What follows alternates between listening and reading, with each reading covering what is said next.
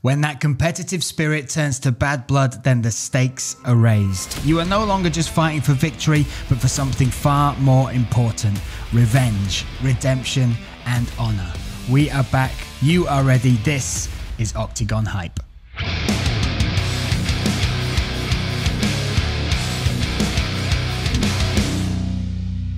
So welcome back to Octagon Hype. My name is Bryan Lacey, and in the corner, as ever, the main man, Mr. Josh Goodson. How are you, mate? Mate, all the better for seeing you. All the better for seeing you. That's the right thing to say, isn't it? Well, look, Josh, we've got more exciting stuff for you to enjoy, for our viewers to enjoy on this episode. Jumping back to the last episode, though, I need to let people know we put out a little extra hype, a little baby hype came out midweek with Brad Pickett, the teeny tiny Brad Pickett, the WEC, the UFC legend that is Brad Pickett. He got to commentate with me in Frankfurt, and from that, he gave us his thoughts, and he said some amazing stuff about the show, about the atmosphere, and even about him thinking about fighting again, Brad, which we've put the brakes on it. We're good. We've put the brakes on it. But that says what the sort of the atmosphere of an octagon does to you, right, Josh? Absolutely. I mean, imagine that high praise from a UFC veteran, like a legend of British MMA, to think, let's lace some gloves back up. That's pretty wild. That's pretty wild indeed. Then we went from wild to romantic with the beautiful proposal, the bloody proposal of Stefan Putz. And again, we congratulate him and his fiancée. What a wonderful moment that was. But Josh, I'm going to change the mood this week, because this week we're going to not talk about love. We're going to talk about beef, and I'm not talking about my favorite type of cut of beef, Josh. We're talking about bad blood in fights, because for me, it's always one of those things that adds that extra little bit of, you know, that seasoning on top of a fight, right? If there's animosity, or if there's some build up online, or there's back and forth, as a fan, it adds to it, right? Yeah, they say styles makes fights, but also the beef is up there. As a fan, that's something you can get behind, because everyone, like, you know, it's like everyone's got the favorite fighters. And if your favorite fighter is going against another favorite fighter, you want to back your boy to the hill. So, like, bring it on. Let's show us some beef. Let's get some beef on the table. So I'm going to start with one that you experienced live, Josh. I want to talk to you about the Carlos Vermola, the Kinsel beef, because what I also want to get from you as I go through this, Josh, sometimes it's kind of fabricated. Sometimes it's people playing the game, right? When you saw Kinsel and Vermola, especially Vermola jumping over the cage, grabbing the microphone, then getting in the face of Kinsel, do you think that felt real, right? That felt like that's genuine built-up animosity between the two. It was almost, because it was so like unscripted and just out there, like you could feel it in the arena, like something had happened, like something had turned, almost like it was an emergency. That it almost, like when I was filming, I don't think I caught it on the vlog, because I'm thinking, what is actually, do I need to get out of here? That's what it felt like. Somebody jumped into the cage and it just didn't feel right, you know? That's a lot about Josh. Get me out of there. 6'3" or whatever you are. And the first thought was, how do I escape? How do I get out of the building? They're all fighters, like they're all some hard people in there. There are some hard, but I've got your back. I've got your back, Josh. Don't you worry. Don't you worry. So from that has definitely added to this fight, right? The promotion already. You look at how Octagon as a promotion can now sell this fight, and they've already done the start where they've had a face-to-face. I think it was last week they had a face-to-face, and it was fairly cordial. Some things were said, but there was no like pushing or shoving. But for a promotion as well, to have that to hang the promotion of the fight on the event, that's great as well, right? Mate, I'm sold. I know you're the chief fence sitter over there, but having seen Kinsel perform in the way that he did and be around him on fight week, like, I'm a fan of Kinsel. You know, I've not, like, obviously I'm learning more and more about Octagon as we go along, but like as we go into this fight now, I'm leaning towards Team Kinsel, which is a terrifying thing to say, considering I might bump into Vermola in a couple of weeks. With his lions and tigers and alligators. But that's, like you said, that was interesting as well in the arena, because it swang. You saw before, you look at the Svanitsa, the big event where Vermola comes out on the throne, and he's the king. He's the king of Prague. Yeah. From that, and we're only a few months separated from that, to jump in the cage with Kinsel, he's now the bad guy, right? Absolutely. And he's embracing it. But that shows I don't know whether you'd call it fickle, but that shows how easily with something like this, one moment, the fans can swing as well. I think we're allowed to say that fans are fickle. I think like that's how I would describe it, because I'm just the same. You know, we're their fans of mixed martial arts, and we want the best fighters to win. So it's a bit like when you support a football team, that you sort of follow them to the end. But it doesn't seem to be like that with fighters and fight fans. Yeah. So it's interesting. It's an interesting turn. And for fans, now we know we've got December the 30th. That's a hell of a long time for us to watch stuff happen, right? So for us looking at getting more invested in the fight every time, and we saw it when they showed a Kinsel and Vermola clip on their YouTube channel. Within 20 hours, 100,000+ views. That says it. I want to jump to some other fights, some other fighters that have come into the limelight, who have got big fights coming up, that have also kind of leaned on this angle of using beef or trying to stir something up to get their opportunity. So Mate Sanikidze, the Georgian fighter, will fight for the featherweight title against Jakub Tichota. That goes down on December the 3rd. Now, Mate Sanikidze, I called his first pro fight, Josh. I called his first pro fight. It was in Turkey, 2017, I believe it was. I've called 2 of his fights before he joined Octagon. Now, he's always been, and the nature of the country of Georgia, that area is very humble, you know, very low key. It's not very, you don't get many Conor McGregor style fighters. Now, he hasn't been on the mic, but he has been on social media. This was what the post he put up. He targeted straight away the champion, Ivan Buchinger. This is the first post he put up. 2 fights, 1 fight in, and he's already there. Look at the picture. So he's already trolling the champion, Ivan Buchinger, the champ at that point. Then he wins another fight. And this is the picture he puts up again, jumping again to have a little go at Ivan Buchinger. Then it looks like Buchinger is out. Now, this time, he decides, I'm going to pick a fight with 2 people. He takes Jakub Tichota and he takes Losene Keita, and he does this to them. This is... I'll fight the blondie in December, and then the redhead in February or March. I think he says April. He said April. Yeah. But look at what he's done. Look at what he's done to these 2 animals. And I gotta say, listen, they're pretty good looking for young ladies, aren't they, if you were to say this? How long have you been away from home for? I spent a lot of time traveling. But Losene Keita, call me. Yeah. But again, Josh, that's using another angle to get a fight, be noticed. And now, because of that, and I'm not knocking his performances. His last fight against David Moon, in particular, the dominant fashion in which he beat the very dangerous David Moon, has earned him that shot. But doing stuff like this on top, that gets you in the light as well. We've said it before. I mean, just as important as putting on the performance is when you get hold of the mic afterwards, or how you leverage your social media. You know, like that is a modern fighter using modern warfare. That's how it should be used. That's a great thing, modern warfare. To get your thoughts, so do you like the Kinsel and Vermola, you felt that in the flesh? Just looking at that, do you think this is real beef, or do you think this is somebody who's playing the game? I think nothing's wrong with either. No, I think it's real beef. I kind of like this angle. We're jokey guys, aren't we? So like this really does resonate with us, because it's just funny. And ultimately, he's going to have to step in the cage and let his hands do the talking. Yeah. But whilst you're doing that, like before you get to that point, damn right, use your social media and like have a laugh. Like, I love that. That's brilliant. That is brilliant. Let's jump to another one now. So we've had him on the show. This is our bantamweight champion, Jonas Shark Magard. Now we'll play the little clip first of all. This was reposted by the Octagon Deutschland, the Octagon Germany Instagram channel, and it's what happened following it that I want to talk to you about. So we'll play the clip first. I want to fight that guy. I want to fight Philip again, and he's been shown so good. And I want to fight him again because I want to finish him. And I want to also even just prove my wrestling against him. I want to finish him. I want to prove my wrestling against him. And I want to try to have a rematch. I've never tried to have a rematch before. Because even though you're fighting the same guy, you're not really fighting the same guy. You know what I mean? And what he's 100%. Been showing, 100%. what he's been showing the last 2 fights, he's been angry, he's been going forward, and that's the guy I want to fight. So Josh, there you go. There's him just talking, calling his shot. Yeah. Calling his shot for what he wants next. Filip Maček, he wants that rematch, okay?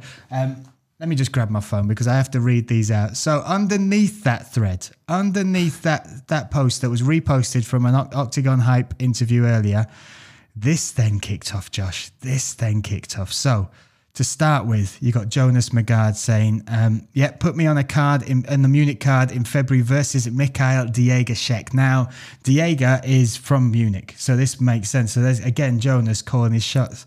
Mikhail Diegashek comes back. Stop talking shit. That would have done it. That would have done it. I'll be in Prague, 30th of the 12th. Talk shit in front of my face to see how hard you are. Like I told you, I don't talk much. Let's talk 30th of the 12th, face to face. That's that fight sold, right? Absolutely, That's that. It's done. But they carry on. Jonas Sharp, what, for another picture? Because they did get a picture together at one of the events. You know I want to fight you, but Octagon didn't let me because your last performance was... And then the poo emoji, Josh. Whoa. Shots that's smack fired. Talking. If you're using the poo emoji, that's game on. Shots fired. Again, that could be enough, right? What are we doing? Writing a book here? Here we go. This is the screenplay for the Shark Magard's Diego Sheck movie that will be out in 2024. Diego Sheck, you talk about you want to fight Maciek, you want the rematch and bullshit. You just wanted to fight him, no one more. Now you talk and you want to fight me. We wanted to fight. You know exactly why this fight didn't happen, and it has nothing to do with me. Let's stop talking on the internet. That's no business for me. Talk to me on the 30th of the 12th, but be prepared to fight before your fight if you talk shit to my face. Sold again, and mate. He's got the little salute emoji. Let's go. Let's go. Emoji. I'm sold. So, more. Octagon knows you can't sell a show in the Czech Republic. What should the build-up be as you want a split decision? At least Maciek can finish his opponents, but I want to give you a chance to see if you can sell a show in Germany, because the last time you fought there, it was embarrassing. Just look at it. Then here we go. Shots fired.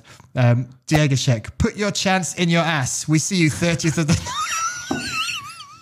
Get that printed on a t-shirt. Put your chance in your ass. That's it.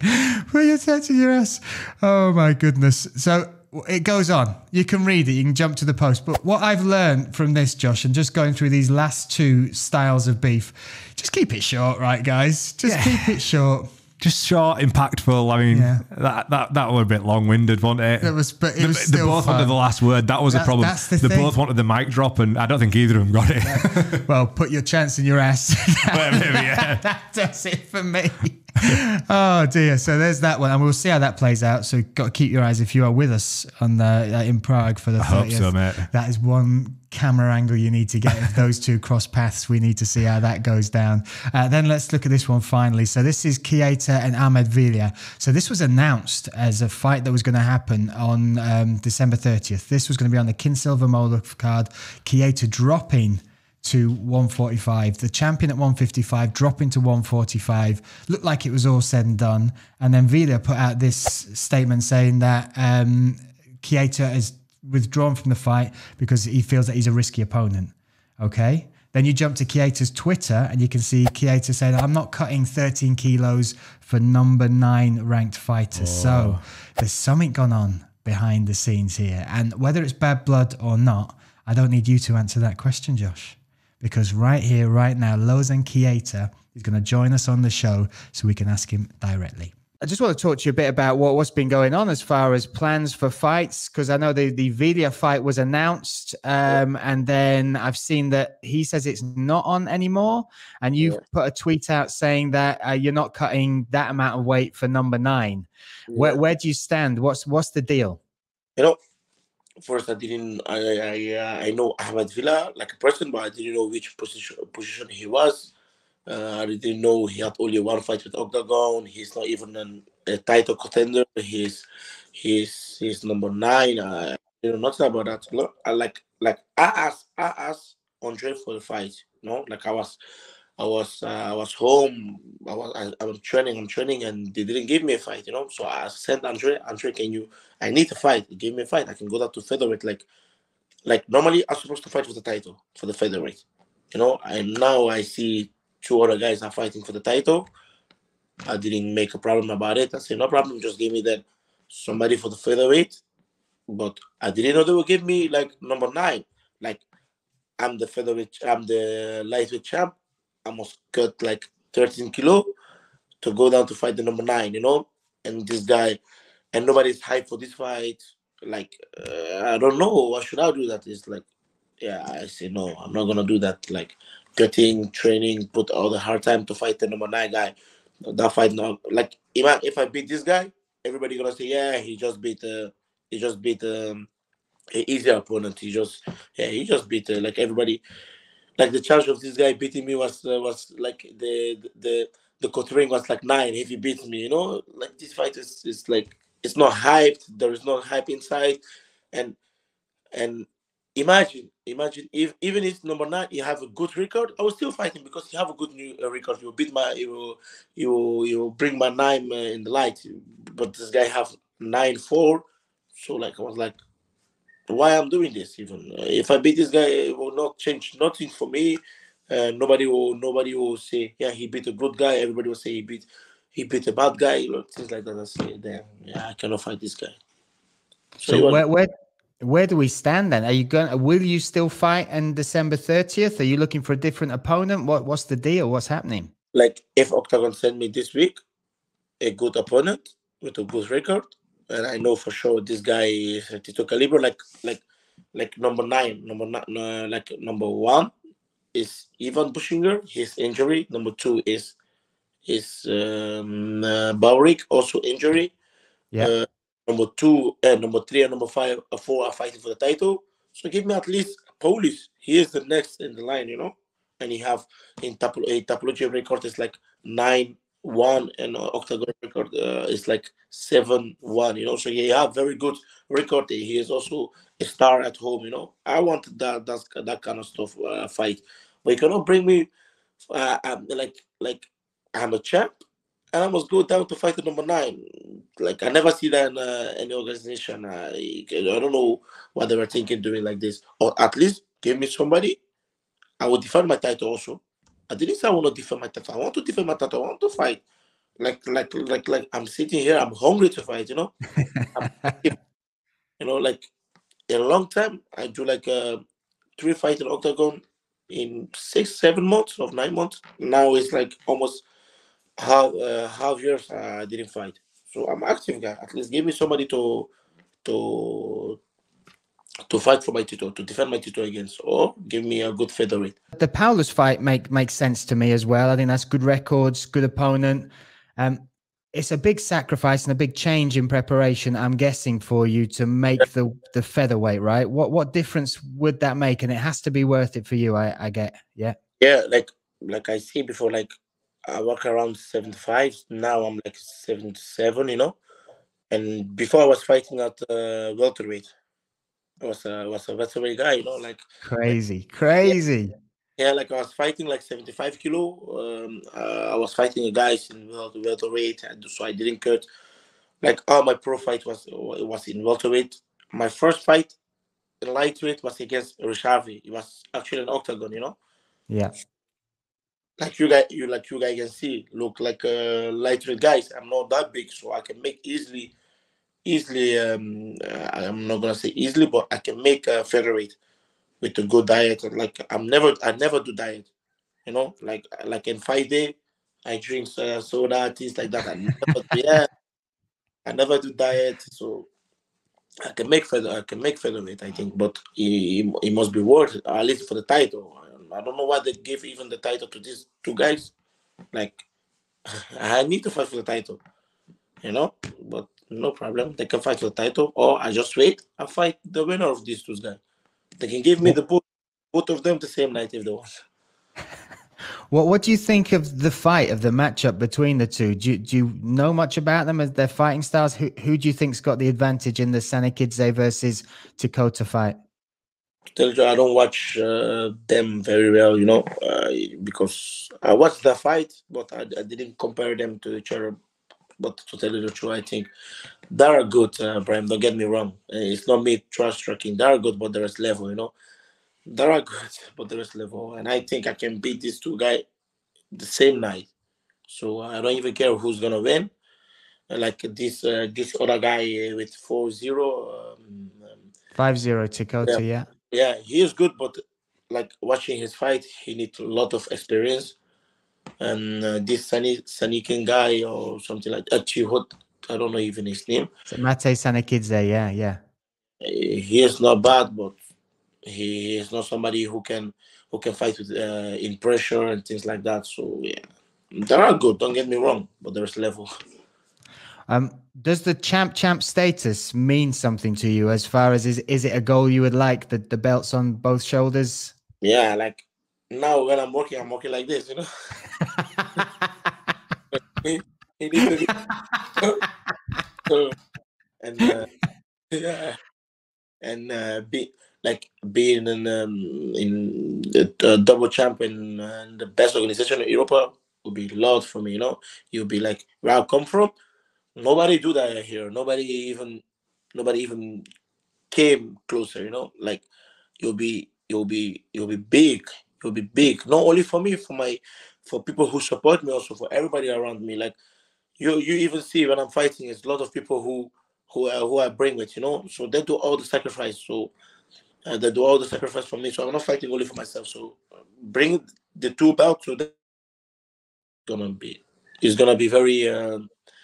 They're gonna be very proud of me doing things like that. Since you won the belt, I mean, you already had a huge army. Your fans are just the party fans. I remember I went to bed after the event and I could hear them singing. And I came down for breakfast and I could still hear them singing. And they were playing football out the front. What's the response been like since you won the title? Have you felt a big difference? No. Like I said, I'm an active guy. That belt is just there. I want another. I want to fight. Like that. Only fighting keep me happy, you know. So I have the belt. Okay, I'm like, yeah, I want another fight. Like I wanted to defend the belt against Legensky, and his manager he said to me, they're not gonna fight me now. I think he said something. He said something like that because I'm too good. They want Legensky to have like 4 more fights, and then they will challenge me. So I'm like, I'm there. I'm like, now who they gonna bring now? You know. So I'm like things like that. So for me, nothing changed. Right? I'm hungry. I'm still hungry guy. It's not like I'm saying I have the belt now. Let me chillax. No, I'm training all day. I'm hungry. I'm even more hungry than before. Like getting the belt or something, but beating Ivan Bushinger that gave me more hungry. Like I'm like, yeah, I can fight the elite guy. I can beat elite guy. So yeah, I'm more hungry about that. You talk about your training. One thing that I've spotted on your social media is you've been training with Hassan Shaban, who Yeah. is a beast, right? How did you two get linked up together, and how's that been training with him? Hassan is a very good guy. He texted me. He want to come and train with me. I said, why not, brother? You are welcome. He come. He spent 1 week here. Hey, he saw my training. This guy, he went crazy. He said, you training like that? I said, brother, every day. He was like, yeah, brother. But I think he's coming next week back. He's in love with me and my friends. He's in love with my training method. So yeah, I think he will come back next week. So we are looking at potentially December 30th for a return. Now, for Octagon fans, because people that are kind of watching on the outside, you want to fight, right? You want to either go for a belt or defend your title. Yeah. So just I suppose just let Octagon fans know what that would mean to you to be able to do either of those on 30th of December. Like, it's like fighting with me a lot of good for me because it's a long time I didn't fight and it's not good for me. I'm an active guy. And also it's my birthday, you know. The fighting 30 December is my birthday. Is that your birthday? Yeah, it's my birthday also. Boom! We have to then. Yeah, my birthday is 30 December. Fighting on my birthday 30 December, and fighting in Prague will be amazing because the last time I was a little bit sick. I was not in the vibe. So this time I want to do it correct. You know, putting a show there will be Yeah, it will be very good. Honestly, I'm always excited to talk to you. I'm even more excited when I see you make that walk to the cage, because what you've done so far is nothing short of phenomenal in 9 fights. I hope we get to see you walk for the 10th time professionally on December 30th. But from me and from all the Octagon fans, thank you very much for being Losene Keita. You are the man. You are the man. I'll speak to you again soon. Take care, brother. So there we have Losene Keita. Josh, it looks like he's still willing to fight December 30th, but he wants like an opponent that will mean something at 145, or he wants to defend his title at 155. It kind of hurts for Ahmadvilla that fight has come out, but he kind of makes a bit of sense, right? You got to respect it, you know, like it's his decision, really, I guess. So I respect him. Yeah, and I hope we get him on the card. It's got to happen, right? It's got to happen that he fights December 30th. Now let's jump to another fighter. Fighter's going to join us for an interview here on Octagon Hype, but somebody I want to jump back to and watch their last performance, their last victory, and then their call out, Josh, because there's bad blood, which can cause a call out, which can cause you to try and make a fight happen. But equally as impressive is when there's those respectful call outs, right? When you see that it's 2 warriors, 2 martial artists that want to battle each other out of respect to test themselves. That's as good as a sort of bad blood call out for me. Yeah, I completely agree. Like that's always a fun dynamic, is when like the true martial artists, the peaceful killers. That's more, for me, that's more terrifying. Everyone can even talk. The way you said peaceful killers was terrifying, Josh. It's true though, isn't it? The peaceful killers, you know, like let's just let the hands do the talking. Yeah. Cage door closes, it's game on. Well, let's let you in on who it is. Aleksander Poppeck, Ironside, is going to join us for an interview. Let's jump back to his victory in Frankfurt. This was Octagon 36. Just look at the devastating way in which he finished that. Just look at the celebration on the cage. Look at what that moment meant to him. And then look at how he made the moment with the call out with Martin Zavada afterwards. So look, we've announced Munich is going to happen February 11th. This guy is Munich through and through. The head coach, the owner of Munich top team, Octagon light heavyweight prospect, Aleksander Poppeck joins us now. So we are joined by the one, the only Aleksander Poppeck, my friend. Thank you for the time. How are you doing? I'm doing well. Thanks for having me for the interview today. It's exciting because we've just relived Frankfurt, your fight there, your victory, your celebration, the emotions that came with it. Sum it up for us. What was it like walking out in the Festhall, returning to Octagon, and then getting a victory like that? Yeah, it was such a great event, such a great atmosphere. So many people. I think it was the biggest tournament MMA event in Germany so far, and it was so amazing. When entering the arena, I got so many cheers, and yeah, the victory was nice as well. And then the emotions came over, and also after the fight, so many people approached me for some photos or whatever. So great experience. That's your return to Octagon as well, because some people didn't realize you fought Octagon 16 a while ago.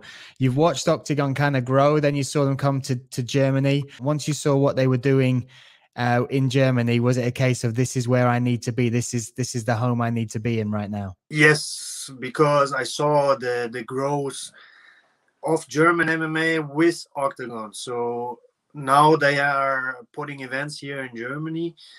The people, I think they recognize MMA even more than before, and we hadn't have big shows like this before. So Octagon really put German MMA on the international map, I would say. So now in Europe and also for German fighters, I think Octagon is very interesting and probably the best organization to be with. Let's talk about your fight as well, because it was a hell of a way to re-announce yourself to the Octagon fans, because I've watched a lot of your fights back. I've seen most of them, I think. And I've always been impressed by how well-rounded you are. Your kicking game's really good, your cage grappling. but your conditioning for this one, you looked physically phenomenal. Like, was that a big focus for this fight? For me, everything is always a focus, like the physical, so the strength training, but also the skill development. So I never stop at one area. I always train everything. And then this fight, because it was a catch weight, 99 kilo, that's why I looked bigger and stronger, because I hadn't cut down to 93 too much. Yeah. I tell you what it did give you, though, my friend, potentially the best flex on the top of the cage when you celebrated. I was with Brad Pickett and we both looked, we went, wow. It's the only fight I think my wife will want to watch back again and again and again, just for your flex at the end there. Let's talk about the opponent a little bit as well, because it was a unique opponent. I'll say that he's like extremely hard hitter. I think he's 23-7 in boxing. He's the Swedish champion for boxing, Montenegro champion for boxing. Moved into MMA 4-0 until he fought you. But an awkward opponent, right? A different style and a very different, even cage presence, I suppose. Yeah, sure, because you don't really know what to expect with this kind of experience. He was 4-0 in MMA, but as you said, he had like 30 or even more boxing fights, who knows?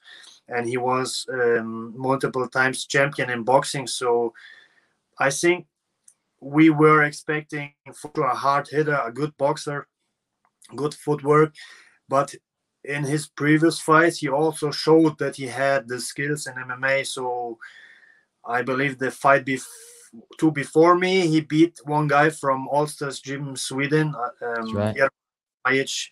A very strong grappling-based heavyweight. So there he managed to get up well and finished him eventually in the third round. So he also has a very different warm-up routine to most people as well, because I don't know if you saw the video of him on the balcony having the cigarette before the fight. That's kind of crazy to think about, right? Yeah, it's absolutely crazy. But I knew it before, because in his previous fights, the announcer or the reporter from the fight, he said, yeah, he's a smoker. But I watched his previous fights, and he didn't seem to guess too much, I believe, for that. So yeah, kind of weird to do. Very different, very different. But let's talk now about the post-fight interview as well, because again, when I watch fights and see fighters have big victories like you, sometimes they don't make the most of the microphone either. But you had a very respectful call out for the German commentator, Martin Zawada, as well, which surprised, I think, everybody. I think everybody was kind of surprised at that call out. I know it was a fight that was signed previously. Is it one that you really, because of Martin Zawada's like status in German MMA, is it one that you really want to have to tick that box that you fought a legend? Yeah, that's what I said in the call out as well. So I respectively called him out because he is kind of a legend in Germany. He had I believe more than 40 MMA fights, or even more. I don't really know. And he fought a lot also international, and yeah, it would be great to fight him next and get that, like you said, get that mark on my profile. Yeah. And what about the Audi Dome? Is this somewhere you've fought before, or is this like an arena you've kind of hoped one day you would get to walk out in? So I never fought there before, and I believe there haven't been MMA shows put on yet, because it's quite a good capacity, not the same like in Frankfurt, but I think like 6,000 to 8,000 or something. Usually they have it for FC Bayern basketball. And now this will be the biggest show here in Munich from all time, yeah. So we have to have Ironside on it, right? We have to have Ironside on this card, yeah? Of course. It has to happen. Listen, and what about the other German fighters as well? Because we talked about Martin Zawada. The light heavyweight bracket in Germany is good. You guys, you're built big for a little Brit like me, when I look around Germany and I see all you huge guys, you've got Stefan Putz, you've got Xavier Rafael. What are your thoughts on the rest of the German light heavyweight division? Oh yeah, very strong. Stefan Putz, he's now the #1 currently in Germany. I'm #2, and he's also the #1 in Europe. So very strong fighter. Also, Rafael Xavier, I've trained with him. Great guy and good, solid fighter. So, and also many others, I believe, coming up. And we have a good light heavyweight division. And also on the card will be, I believe, Michael Daiga, but he's, of course, he's smaller. And yeah, good talent coming here from Germany and from Munich in general. I know Michael Daiga is smaller, but I think he would fight anyone, right? He's one of those guys. Probably, yeah. So February 11th is Munich. That's the start of what looks like the expansion into Germany. How excited are you for not just the fans, but in particular the fighters? Because Germany's been like a strange scene where there's great athletes like yourself, like your Stefan Putzes, but there's not really been the shows to showcase yourself on home turf. How excited are you for the next 12 months, say 24 months with OKTAGON now in Germany, not just for the fans, but for the fighters and the growth that can happen? Yeah, very excited for sure. I mean, in the past we had, or even now we have some solid shows here in Germany, but it's missing the international like recognition. And OKTAGON is already a big international event.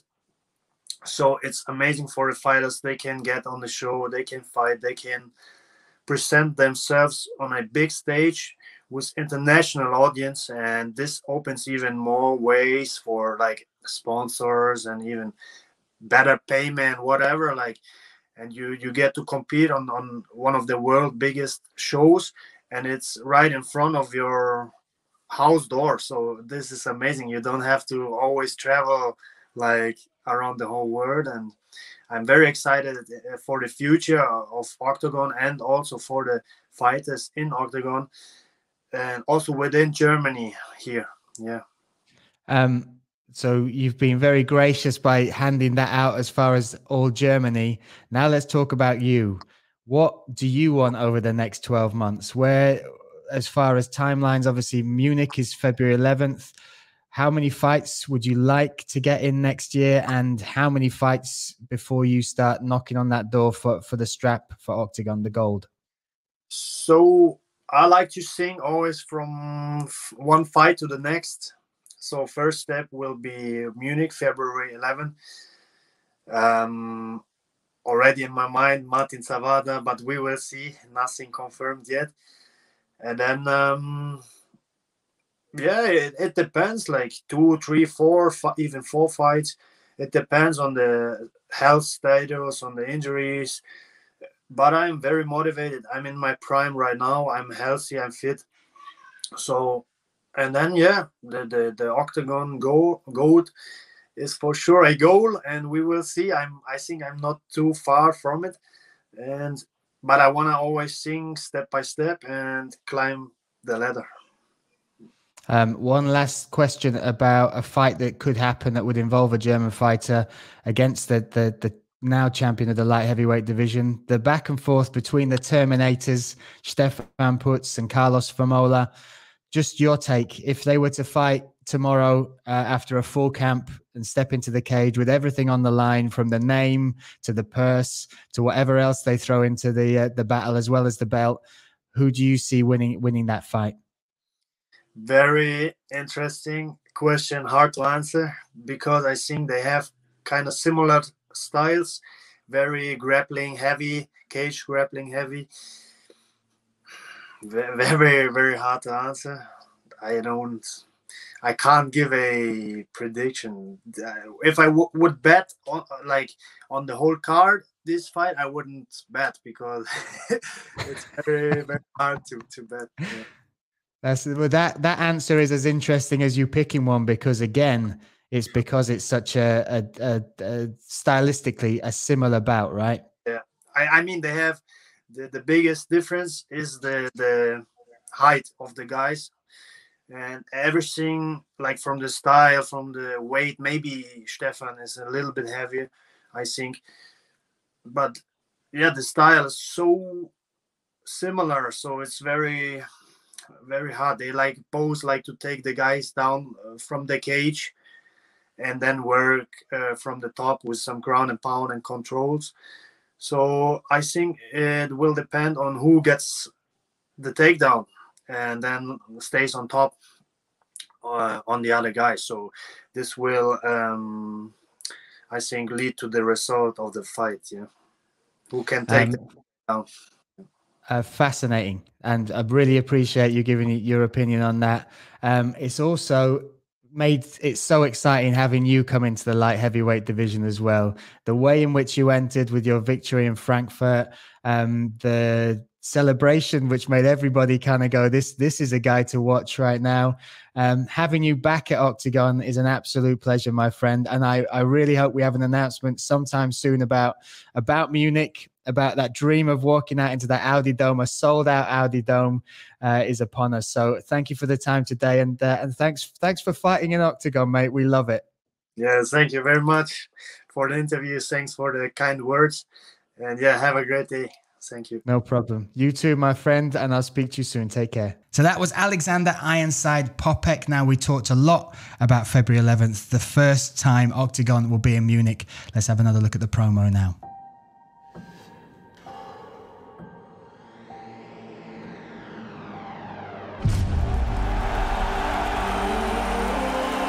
Elektrisierende Atmosphäre, ein absolutes Spektakel, was es so in Deutschland noch nie gegeben hat. The German mission of Octagon MMA continues. After selling out 2 events in Frankfurt and setting a record for MMA tournament attendance, Octagon is going to the next city, the metropolis of Bavaria, Munich, and into the local Audi Dome. Even this time, we won't miss out on seeing the biggest stars of Octagon MMA. Elite fighters from Germany. And young talents from all over Europe.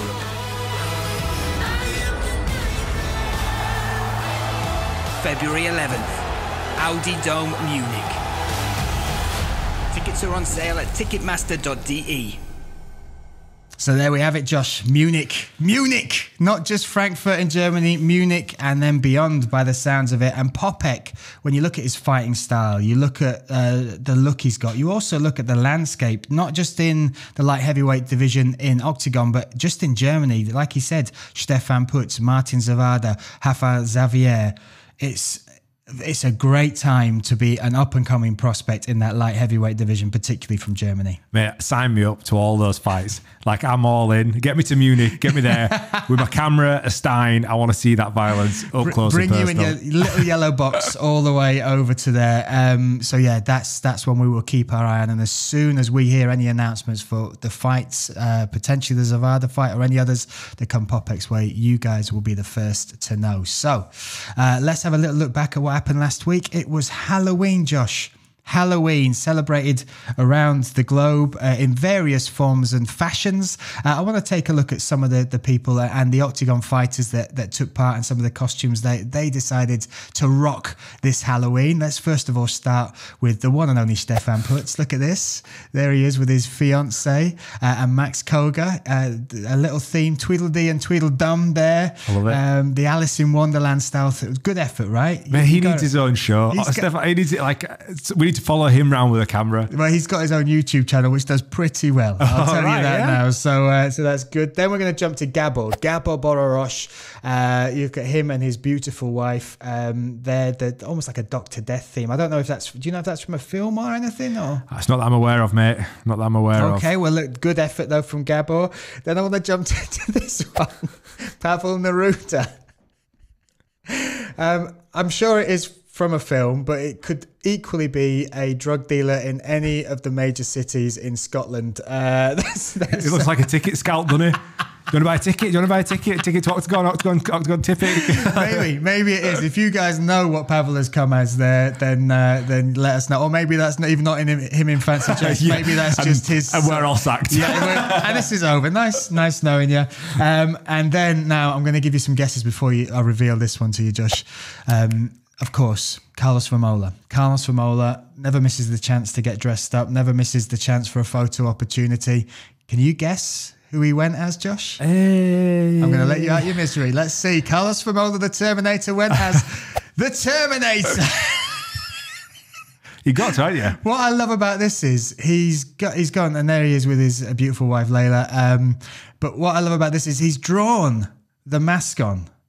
He's drawn, and he's got the mask. He owns it. Yeah, he owns like a really well-made for Halloween. He's gone for the.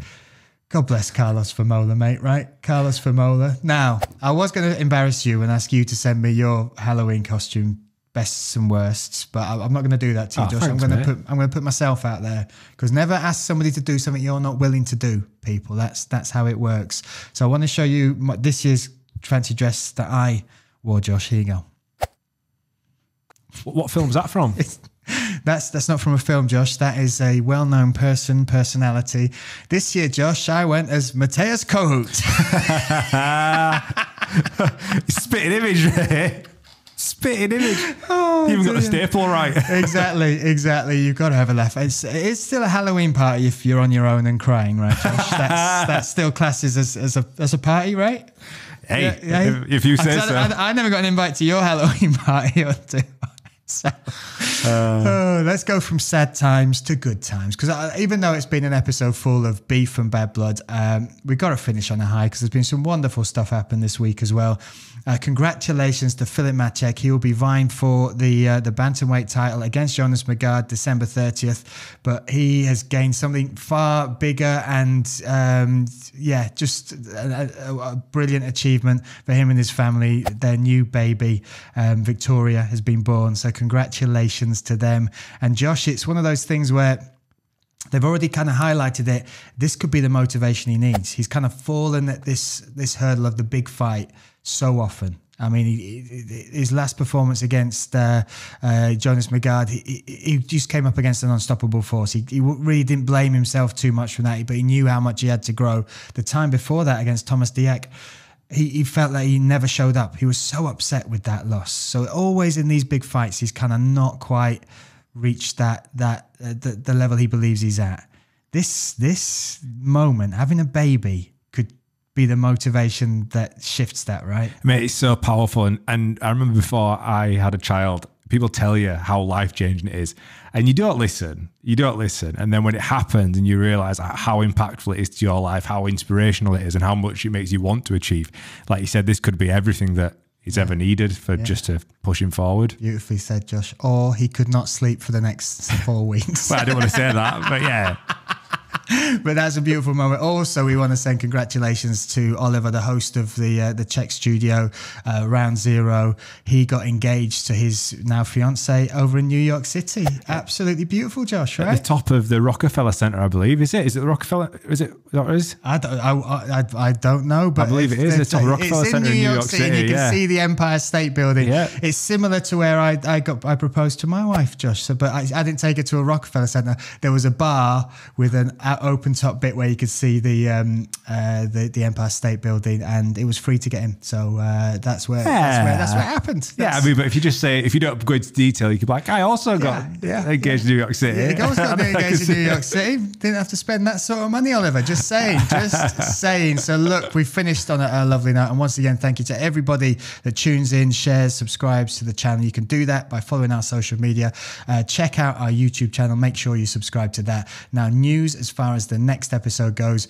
Usually we come at you every 2 weeks, but because of booking schedules and movements and travel and all that sort of stuff, you're going to have to hold on for 3 weeks to the next episode. But that will be a special episode where we will be previewing the Octagon event in Ostrava December 3rd. So just hang on, stick to this, replay this one a few times, and we will see you back here in 3 weeks. Once again, thanks.